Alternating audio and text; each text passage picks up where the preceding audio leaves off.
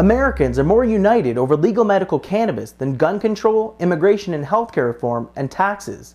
Yet aside from Bernie Sanders, major party presidential candidates largely ignore the issue. According to a new Quinnipiac University poll, about 89% of Americans support legalizing medical cannabis, including about 94% of Democrats, 81% of Republicans, and 93% of independents. In contrast, about 55% of Americans want stricter gun laws, only 34% want decreased immigration, 58% want universal health care, and 57% want lower taxes, according to the most recent Gallup polling. The new Quinnipiac survey also found that about 54% of voters support full-blown cannabis legalization. This includes about 65% of Democrats, 36% of Republicans, and 61% of independents. Similarly, according to the latest Gallup poll, about 58% of Americans support legal cannabis. But despite weed's popularity, especially as a medicine, this year's presumptive Democratic and Republican nominees rarely discuss the plant, and when they do, the need for reform is minimized. On the Democratic side, Hillary Clinton supports reclassifying cannabis to a Schedule II drug alongside meth.